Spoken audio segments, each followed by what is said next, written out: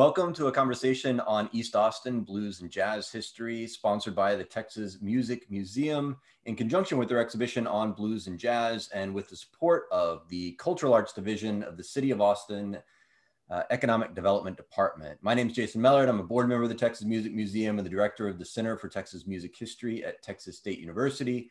We're joined today by two writers and experts in the field, Michael Corcoran and Kahron Spearman.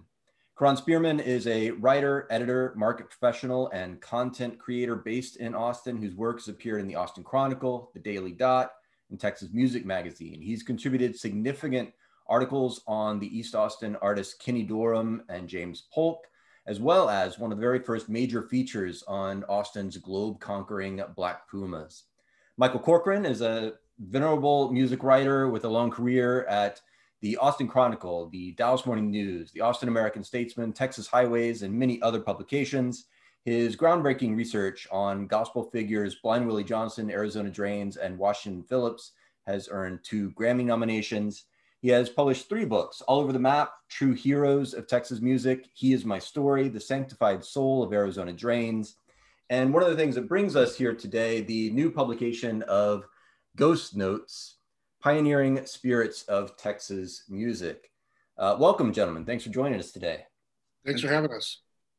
I wanted to start out by talking about what brought you to these East Austin blues and jazz figures. Both of you have covered sort of unsung heroes or artists who have been unheralded, especially, and sort of misunderstood in their own hometowns. What brought you to some of these subjects and championing them through your research and writing? Go ahead, Michael. Well, Kahron, I was going to ask you how you came about your interest with Kenny Dorham. Oh, that actually started, I was working overseas. I was doing some contract work overseas, and, I'd been kind of aware of Kenny Dorham. I'd become something of a vinyl collector and got a bunch of jazz. You get the basic jazz things that you're supposed to get. You get the Rollins and Davis and Coltrane and whatnot. And so it took me a little bit to get to Kenny. And then I discovered while I was in Istanbul, Turkey, that that he was at least in part from Austin, Texas. And I was like, wow, I'm all the way over here. I'm listening to Kenny Dorham all the way over here. He's from all the way over there. That's amazing. So that was my first awareness of Kenny. And, I thought in the future, I was like, I thought to myself, he'd be an interesting person to write about. And it felt, he's kind of got this it's a very Southwestern thing he's got going on. It's not readily apparent all the time, but it felt homey. I guess that's kind of what it felt, kind of Texas-ish in certain parts of his catalog that I started collecting. So that's where my awareness of him and me digging into his talent and his catalog kind of started in Istanbul. Were you a fan of his music before you realized he was from Austin? Yeah, I mean, because I knew of his work in the original Messengers and things like that. So I guess in a way I had already been, I'd seen him in the liner notes, so I knew who he was. And I was like, oh, this is pretty good. And then I got Afro-Cuban, and then, just kind of went on from there. And I think it wasn't until discovery of his last solo record, Trompeta Toccata, that I found out that he was from Austin. It wasn't until then where I was like, okay, well, I started getting into the locations of just where are people getting these sounds from? Why do they sound this way? And why do they sound different? I started noticing, little small differences between between trumpet players. Freddie Hubbard is different, is different from, Kenny, and Kenny's different from so and so and so on and so forth. So in that, I went into kind of a bit of a discovery mode and trying to find out where all these people were from.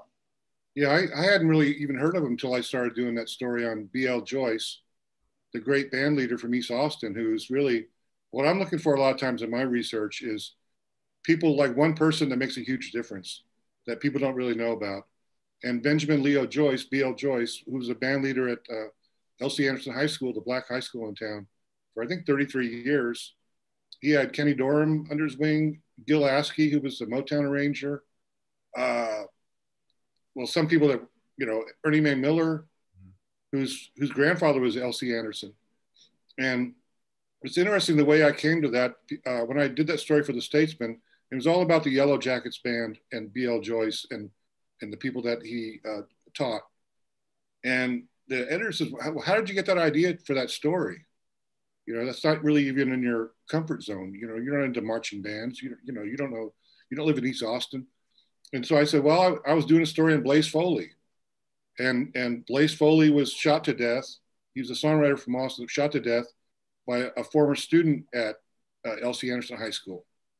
And so I called the L.C. Anderson Alumni Association to try to get information on Kerry January, is the name of the guy. And the guy said, oh, you know, he was just here for the reunion. He came back from California for the 35th reunion, high school reunion. And he had all these citations that he showed us. He's doing good work in California. He's an outreach specialist. He's, you know, it was really cool. And he said, if you were at the paper, you want a really good story, do something on the Yellow Jackets band. And he started telling me about, you know, this guy who was a tailor. B.L. Joyce was a tailor. In fact, he was a great band leader, and they finally fired him because he didn't have a music degree, even though he'd led the band for 33 years and they had won 7 or 8 state titles. They always won the state titles. And they were a real pride. They were the pride of East Austin. You know, they were the first band that marched downtown with all the white bands. 1959, you know, Connolly governor's thing, and they blew everybody away. They were the best band. They were the best band by far. So that kind of shows you some of the weird twists and turns. You're doing a story on a folk singer, an alcoholic folk singer, and then you end up doing a story on a marching band in East Austin. But I find that happens a lot of times with me. It's like I'll be working on something, like I did the Washington Phillips story, and I printed it in the Dallas Observer, and some guy saw it and said, you got to do Blind Willie Johnson. And I didn't really know much about Blind Willie Johnson, but the guy who told me about that had visited Marlin in the 70s and knew Blind Willie's wife that sang on his records. And so that got me in that area. You know, it's sort of like Arizona Drains. I became aware of her. I was doing a story on Kirk Franklin and God's Property.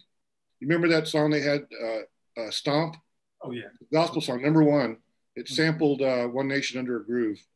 So I'm doing research on Kirk Franklin and interviewed him, and I figured I had to get some books to get background on gospel music. And they said that Arizona Drains from Fort Worth she invented the gospel beat. And I went, invented the gospel beat? That's rock and roll. That's where rock and roll comes from. That's the source. And so I think a lot of times, I'm not a big fan of her music. I don't listen to her music for enjoyment, but you cannot deny how important she is in the history of popular music. And she actually, you know, she learned how to play in Austin at the blind school. I mean, so many of these untold stories, right? They're names that play across these pages. They're artists who everyone has some awareness of, but if you center their stories, it kind of changes your view on the rest of things. And so for, you know, some of these examples, you know, marching band history is something I think more needs to be done on. The Carver Center has a good sort of Yellow Jackets exhibition up in one of their cases, in one of their hallways. And then the people that y'all are talking about, people like B.L. Joyce and Kenny Dorham, if you're driving through East Austin, you might know these names because people have probably seen Harold McMillan's banner for Kenny Dorham's backyard right next to Victory Grill. Or, you know, as we approach Juneteenth, there are signs that appear all over the neighborhood about B.L. Joyce's The Battle of the Bands that happens, named after him just about every year. But well, that's actually Alvin Patterson. That's his protege. Yeah. It has the Battle of the Bands. Oh, okay. He replaced B.L. Joyce. And if I could mention something about him too, and this, if you have a really good source, it makes all the difference in the world. And I had a great source with Alvin Patterson. He was 80 years old when I interviewed him, and I went to his house to do the story. He had one wing of his house was dedicated to the Yellow Jackets band. He had all these programs. He had all these pictures. He had pictures of Teddy Wilson, Kenny Dorham, and him. at the big jazz festival in Austin in '67. And, Teddy Wilson's also from Austin. Mm-hmm. The, great piano player for Benny Goodman and Billie Holiday and everything. And if you have someone like that, and when I did a story in Austin in the '50s for the Austin Chronicle, and my source was Ray Campy. This guy knew everything. People were telling me, don't call Ray Campy. He's going to talk your ear off for 2 hours. I'm going, that's what I want. I want someone who's going to talk my ear off. I need this information. He talks, I take notes. That's the way it works.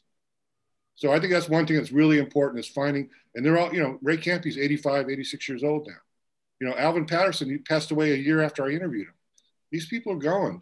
They're passing away. They're gone. And when they're gone, you got nobody to talk to about this history. So that's really important to get them while they're still alive. And to that note, even doing the Dorham piece, I talked to Jimmy Heath. I talked to a handful of people that, to his point, ended up passing away, like within 6 to 8, 9 months after the piece printed in the Chronicle. So it's really important. And the interesting thing with Kenny, in the piece, I have to put together pieces of what maybe he wanted to say, but just wasn't able to put together. So when you're kind of reimagining the person's life, and everything is evaporating behind it, and that's an important thing to remember when you're doing these things, and talking about these people's history, because the likelihood of there just being we at the Chronicle specifically, there just being anything else about Kenny Dorham is next to none. So you have to be conscious of that too. Like I need to make sure I have everything in here, and I really have a succinct message, because everything behind me is going to be dust very, sooner than later too. Well, you want your subjects to inhabit you in some way. Right. And I think when I read the Kenny Dorham piece, I said, this guy listened to Kenny Dorham while he wrote this. I could tell. I listened to exclusively Kenny Dorham, or something or a band that Kenny Dorham was in. There was at least a 2 to 3 month period where I purposefully did not listen to anything other than Kenny Dorham. Yeah. Or something related with Kenny Dorham if he wasn't the band leader, that he was just in the band. Yeah, because he had that lyrical style, and the writing was very much in that style. And I'm not like a buff, that I had to realize that about myself. I had shortcomings. Like I don't come from specifically a jazz tradition. Like I've listened to jazz all of my life, but to say that I'm like an expert by any means could not be further from the truth. So there was an education that I had to basically, talking to these people, I had to educate myself in what things sounded like and what things meant. And so I had to, I listened to there was at one point, I think I listened to Afro-Cuban at home on repeat for like the entire day, just that album. Even certain songs, like I have to kind of like, okay, so what's going on here? And what is the difference between what he did before here? How does this sort, so I started learning like Dorham sounded squeaky early on. He's kind of squeaky. He had this kind of high voice, and it was kind of squeaky. And it wasn't until a little bit later after on that he got a little bit post Coltrane, like, a little bit later on where it kind of, it started to fill out.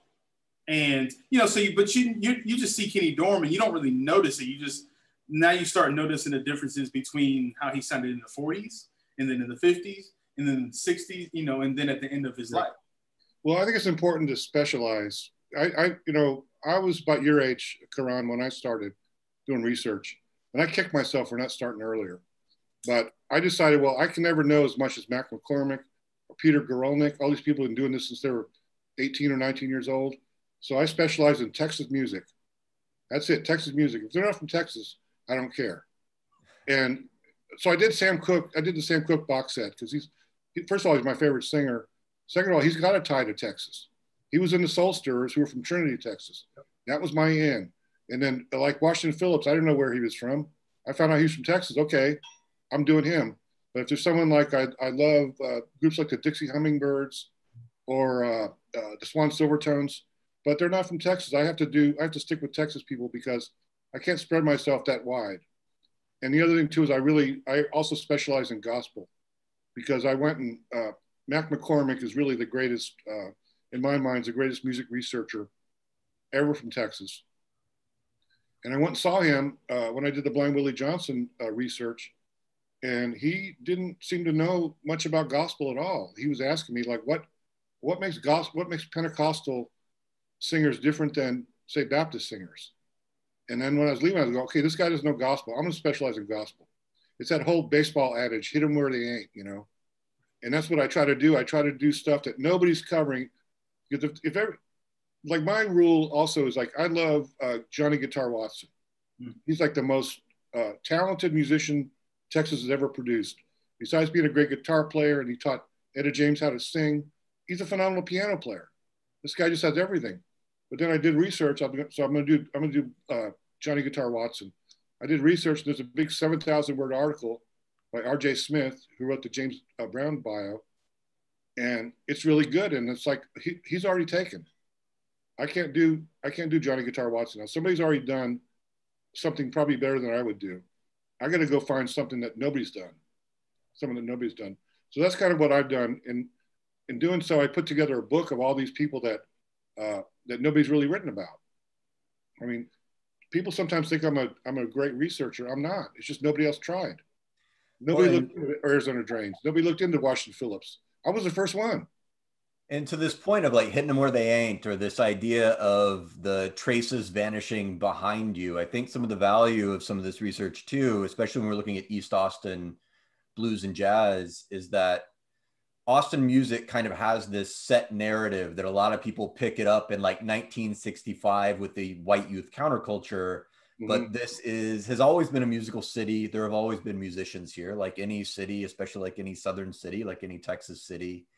So how do you think that narrative starts to change or get richer once we bring some of these East Austin blues and jazz figures in this East Austin story to the center of our attention?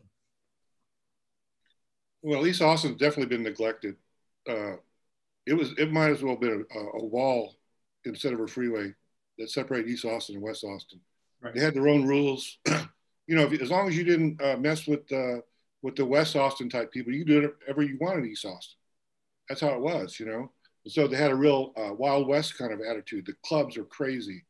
There's wild stuff going on, and the cops didn't care as long as you didn't mess with white people. You know, it's kind of like if you didn't murder somebody.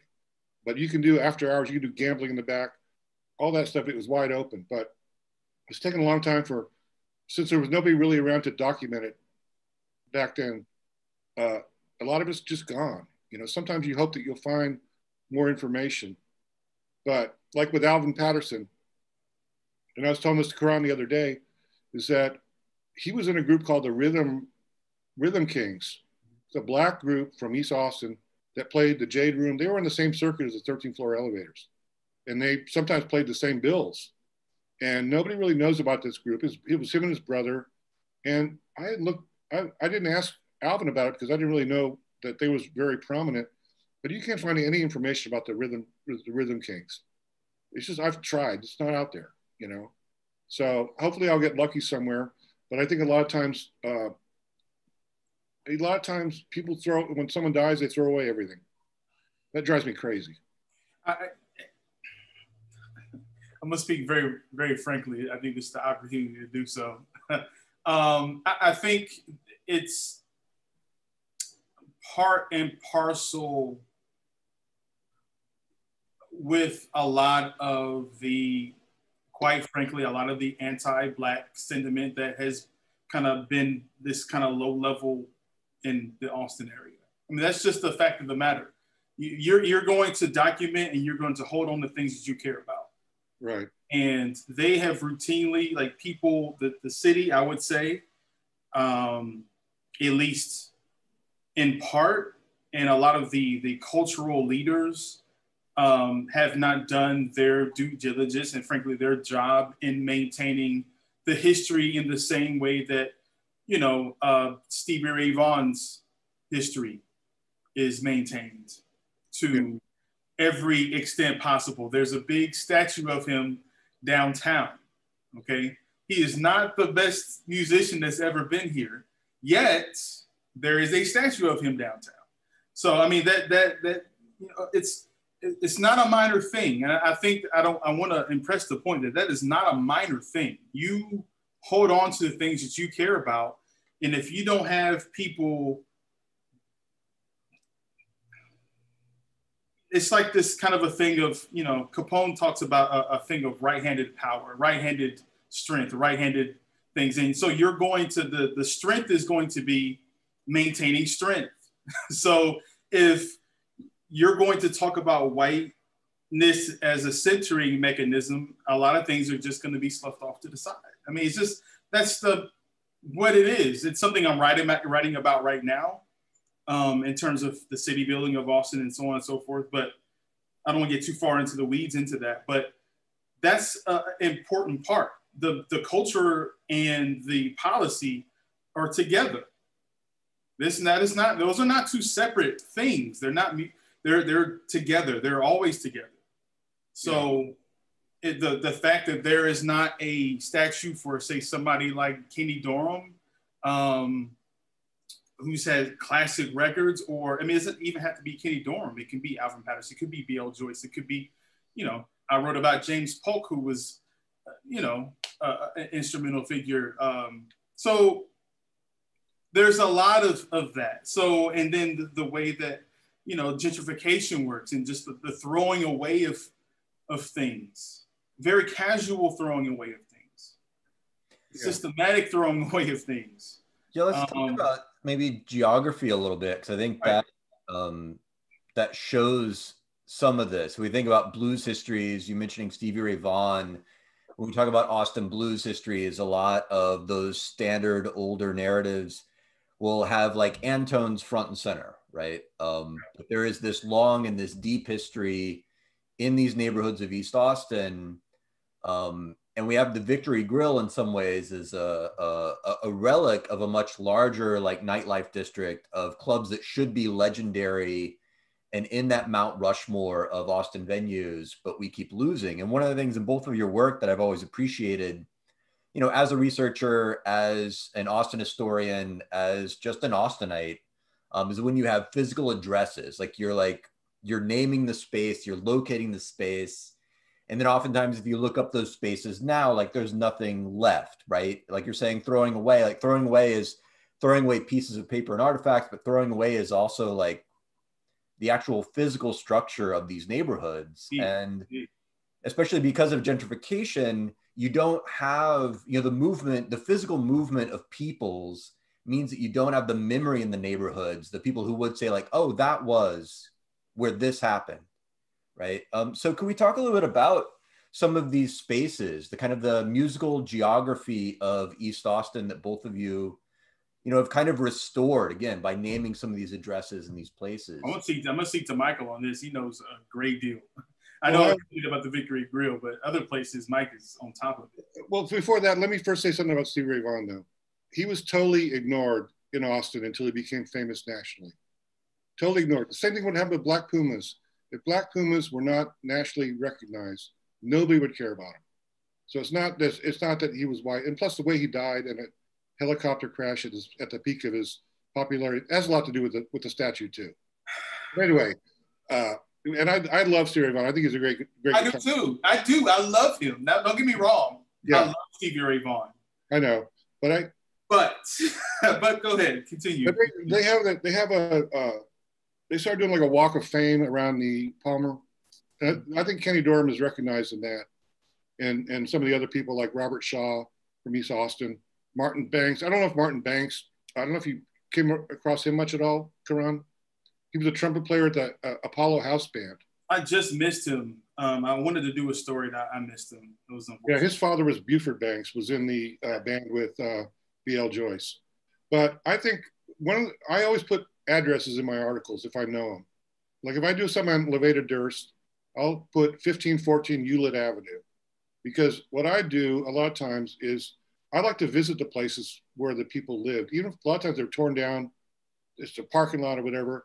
I like to just go there anyway. I like to, it's kind of like when an actor gets a role and he'll go and meet the family. He'll talk to friends. What was his favorite restaurant? What did he order? Doing all this stuff. This stuff is, the script's already written. This is not going to be in the script, but they want to feel like the person's part of them. And I think that that's, when I did a story on Israel Fontaine, who was a trumpet player, his grandfather was Jacob Fontaine, who started the Golden Dollar. And he talked about playing with Louis Armstrong at a place called the Cotton Club in Austin. Like Austin had a cotton club. And so I go right to the Austin History Center, which is a really great research place. Is when you look up, I can't remember what they're called, the cross streets. So you can look up Cotton Club and it'll tell you the address it was at. And then you go there and it's not there anymore. There's no Cotton Club. But just to know that that's where Louis Armstrong played in the 30s in Austin, and some of the other people, I don't know. I think it helps. I think it helps get you in the spirit of writing about it. And also other people can check it out. People can drive over, and like Levator Durst, his house is where Don Roby signed the Bells of Joy, you know, the most popular gospel group of the 50s or 1951. The house behind, so he had a business at what's now the Salty Sow on Manor, right? No, that's Robert Shaw. Okay, got it. Yeah, Robert Shaw. That's where Shaw's grocery store was. Okay.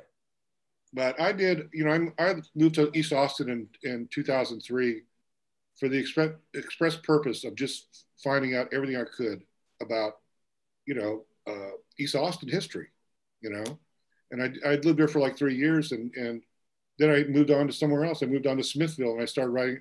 I met Hannibal Lacumbe my first day I'm in town, and he tells me that there used to be a place in town where it was a nightclub where T-Bone Walker played and all the greats, and then right next to it was a backstop, and Sonny Harper was the guy who owned the West End Club. He was a Negro League baseball pitcher for the Kansas City Monarchs, and they would host.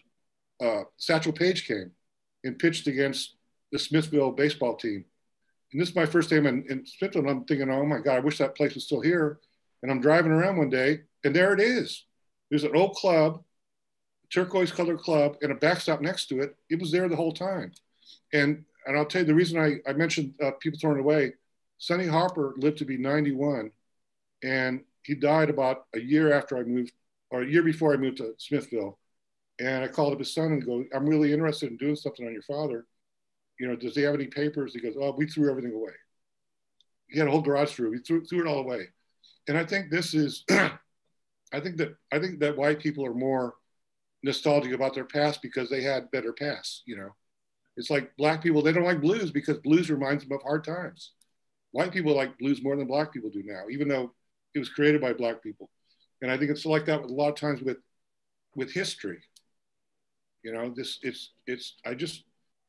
lot of times it's not the fault of anybody. Like my thing is I go to a small town. I'd like to go to small towns and go to the library in small towns, and they'll have all this history of the town.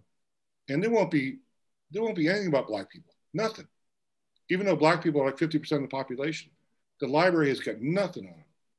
And it's really frustrating. A lot of this is about institutions' histories rather than like how I think individual people think about histories, right? It's like whose histories get saved by institutions too. Like you're saying with the library, absolutely. Yeah, it's just, you know, they're starting to be better now about seeking out Black history, but it's only recent. Very recent. You know, I went for like Kenny Dorham. Like I went to the History Center for Kenny Dorham. Yeah. And I don't want to say I love the History Center. It's great. But I mean, for somebody so significant, they had so little for someone so significant. And I found that very interesting. So, you know, I guess it could be, he could be the you know, that he moved away. He went to New York.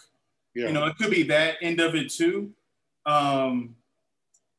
But plenty of people have gone, you know, so it's kind of weird. Maybe it's the time period too. And he went away in you know, he went off into the military, you know, the 20s, 30s. You know, then he went to New York. He landed in New York. He didn't land here. You know, so it may be that part of it too. I have to be fair in that regard too, just location and time period and the fact that people, you know, you don't know that a guy is going to be a big star from Texas and then you record everything. So you don't know that either. Yeah. But I'll take some other, let's take another subject that's not even a musical person. I was talking with Michael about just a quick example on Night Train Lane. Night Train Lane is from here. He played football here. He moved here and died here. Yeah. You go, but as you go to anywhere, any sort of historical place, he's in the Hall of Fame. Yeah.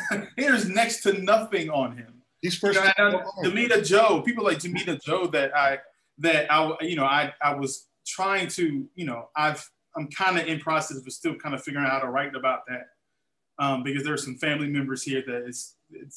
I'm going to say, I'm not going to name names, but it's kind of difficult to get certain things that I'm trying to get. But there's not a lot of information on people. Everybody that I try to get a hold of, there's not like a lot of information. And it's not from the family necessarily. It's just, you know, I research other people and it's just like loads of it. They talk about it like so much of it. And it's just like, you know, but a lot of Black, and I don't want to say it as specifically to Black musicians. I think it's just a lot of Black culture just has not been maintained. I don't want to say just mute. Again, the two things aren't separate. It's together. What you want to choose to document, you'll document a good bit of it. You'll hold on to that history. I think it's really, for me, it's very simple. It's a lot of gray and a lot of, you know, nuances to it, but you're going to hold on to what you want to hold on to. Well, and I've been surprised by, you know, Hollywood Henderson too is another one. Right.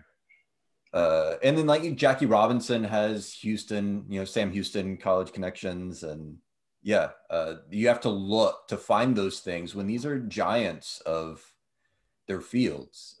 And that relates to Kenny Dorham and Teddy Wilson as well. And I think some people who research jazz, so Dave Oliphant's a good reference point for a lot of this.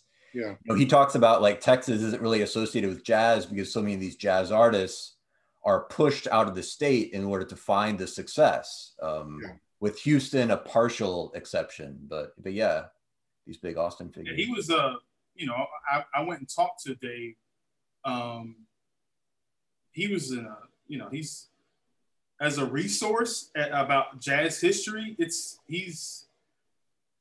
He kind of has a certain, he follows a certain kind of orthodoxy in terms of what he qualifies is like, it's kind of like maybe something in the line similar, maybe Wynton Marsalis, where they have these, it's a very specific orthodoxy of what they consider jazz and then what they consider good jazz. So what they hold on to. And I think Dave and Wynton Marsalis are very similar in that regard. I tried to talk to Mr. Marsalis as well, and he was just, so Kenny was somebody for him, but it wasn't something that he was. Yeah, Oliphant is more into the guys that went to Kansas City. Yeah, you know, Buster Douglas, Hot Lips Page, that sort of thing, or the ones that went to L.A. like Illinois Jacquet and his brother Russell Jacquet. But he didn't really have anything in his book about King Curtis, which I know King Curtis is not really jazz, but he's one of the most important Texas musicians ever. And the whole thing you got with tenor, but there's certain people that just will not include him in the list of great horn players because he was real successful and real commercial. Right. And I think this is to Kahron's point about like the real jazz and real jazz history. So that may be where, someone like James Polk too, who like these lines between jazz and blues and rhythm and blues they don't fit what the historical narrative always wants them. Like people are trying to force them into a category. Right. James Polk is a master musician sort of across those lines, I would say. He's an interesting figure in that, you know, he is somewhat, obviously, you know, he's, you know, at Texas, or he was at Texas State, and, you know, he was a teacher, and he still sounds, when I talked to him, the 2 times I talked to him for my piece, he definitely sounded like an educator. He spoke to me like an educator. He was teaching me the entire time. I'll say it like that. Yeah. But, you know, I think the thing with Polk is I could see that there are a lot of,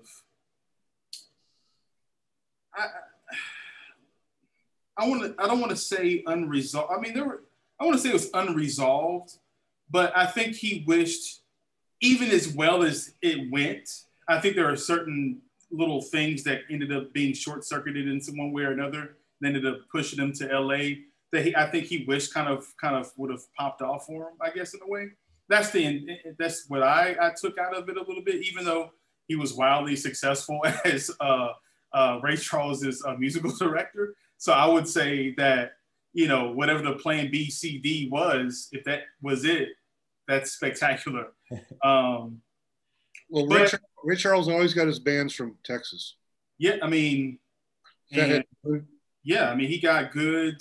And the story that he told me about becoming his band director is hilarious. Like, he, you know, I tell it in the story, but he's like, yeah, he calls me, and all of a sudden I'm up in Pennsylvania, and all of a sudden I'm in the band. And just like that, it was just, you know, everything just happened in the whir, and all of a sudden he was there, and he was his guy, and he had to show and prove immediately, like right there from minute 1. Show me something. What you got? Okay, well, we're good. Okay, you showed me in the pressure of this particular moment. You're my guy. That's a lot of pressure. I mean, it's Ray Charles is Ray Charles, you know, especially in that time.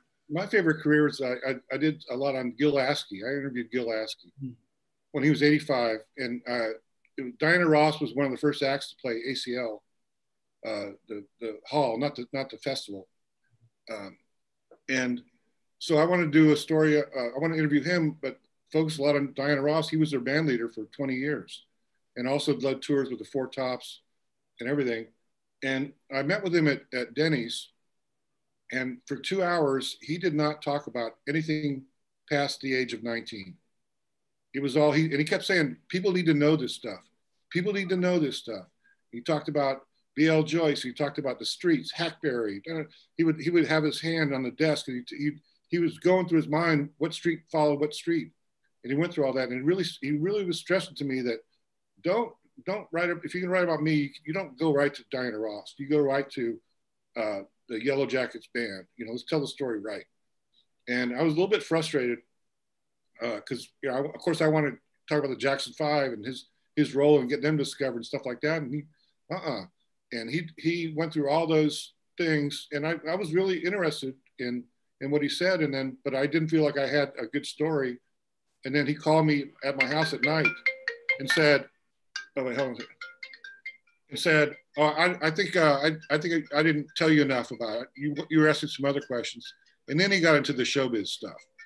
But I think when I walked away satisfied with what he was telling about East Austin, I think that showed him that, you know, maybe I can trust this guy to do a real story. But he did not want the glam. He wanted everybody to know about all the past and that sort of thing. Well, I think that speaks to what we're kind of talking about here, and that I think at his age he realized that because what had already happened had not been cataloged, had not been documented, I need to do that now. So he felt a personal responsibility to do it. That's what it sounds like to me. Oh, like that's I have a responsibility to tell this man that's going to write all these things. I need to tell him now, because nobody else has done it. Yeah, that's exactly what he was doing. He was schooling me. You know, here, sit down. I'm going to tell you about stuff you don't know about. That's what it was all about. I love that, you know. But he just has the most amazing career, I think. Just, you know, moving to Australia and being he's a huge figure. Before he died, he's a huge figure in Australia. And this guy from East Austin, that he left Austin at age 17 and came back once a year for 60 years. Every year he'd come back one time. And he said, you know, Austin never left him. So And then there's people like Teddy Wilson who moved away when he was 6, and that was it. And, you know, people claim Teddy Wilson as being an awesome musician, but I think you have to at least start your career in Austin, you know? Yeah, I mean, and that's a way of like Austin and Texas music history is you will try to sometimes stretch claims on who counts, but you know, especially Austin wants to claim everybody. Yeah, yeah. And then in the ASCII piece, that was one where you had an address that I was really interested in because I think you said that his stepfather was on Hamilton maybe, and that sometimes oh yeah, his would stay in that house. And so I think that's also Mr. Overton Street. So like putting the math together, like Richard Overton would have been a neighbor in some ways of. And he told me that story about the Supremes having chitlins there. Mm-hmm. They were saying how good it was. He didn't want to tell them what they were eating hog guts. But and Luther Simon, the guy who lived on Hamilton, who was married to Gilbert Aske's mother, was there with him. He's 85 years old, and he says, "Here's my father." I go, "How can an 85-year-old guy have a father with him?" But Luther Simon was the one. He was a vice principal at the school in Gary, Indiana, where the Jackson 5 went to school. And Gil was already at Motown, and he called him up and said, "You got to come down and see these guys. They're really causing a lot of noise." And that got it started. But he was a pretty humble guy, you know. And you know, he also worked really close with Curtis Mayfield. And he wrote hits for Linda Clifford. The guy had a phenomenal career. But like I said, he just wanted to talk about East Austin.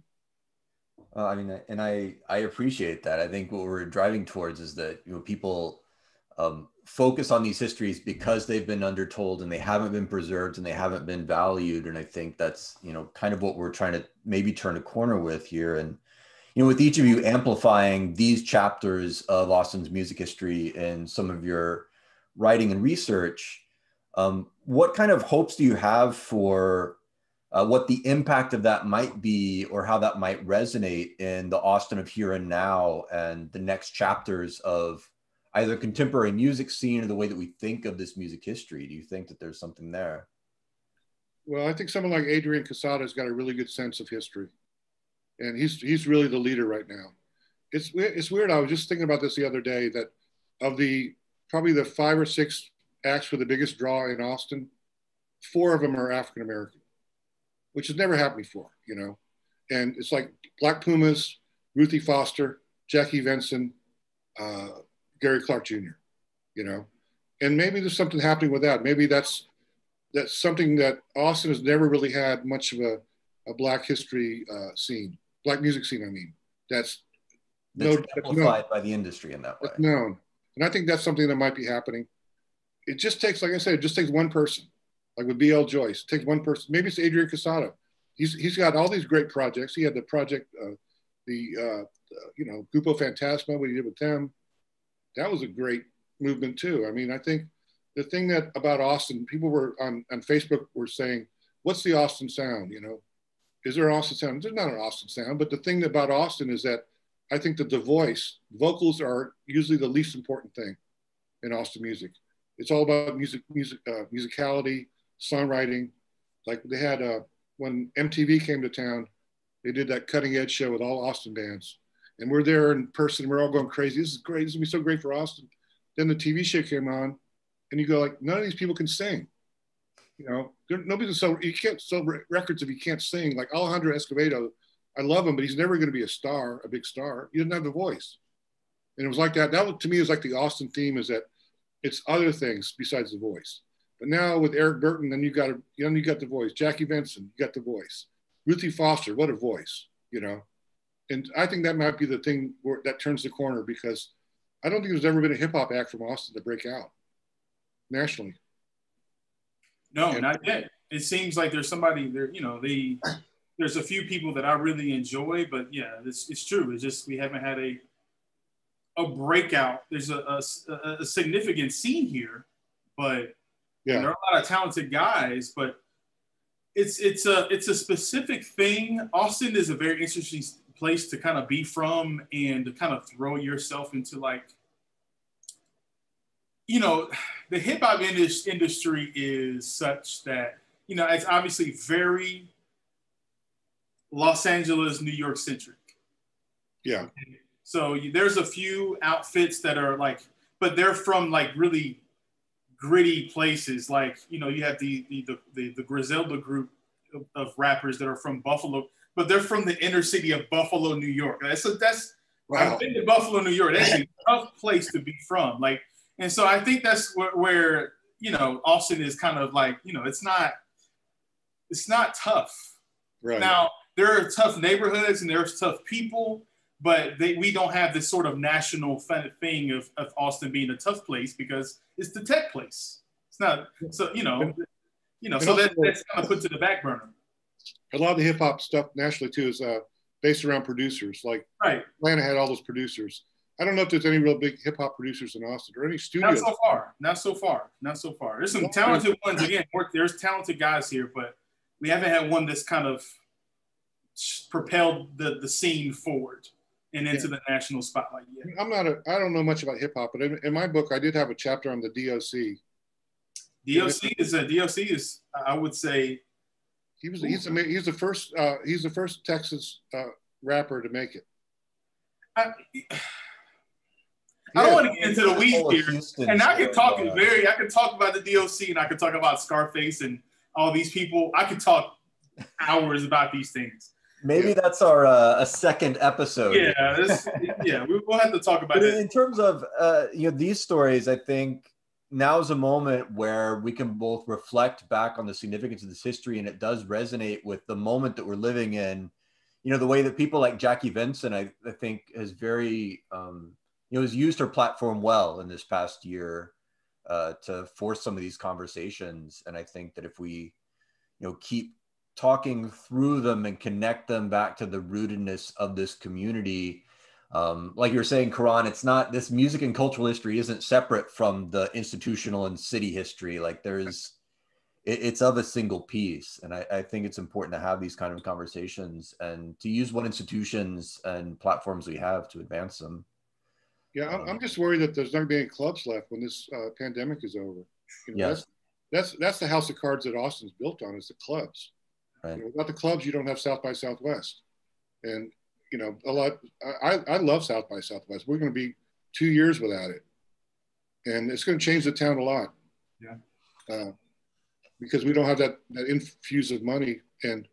But if there's musicians and they love to play, they love to make music, they'll always have that. I just worry about the feasibility of it. Yeah, there was a lot of fear and anxiety around what comes next in this scene. And the hopeful path that I see out of it is that we can kind of reboot like our identity and how we think of this as a music city.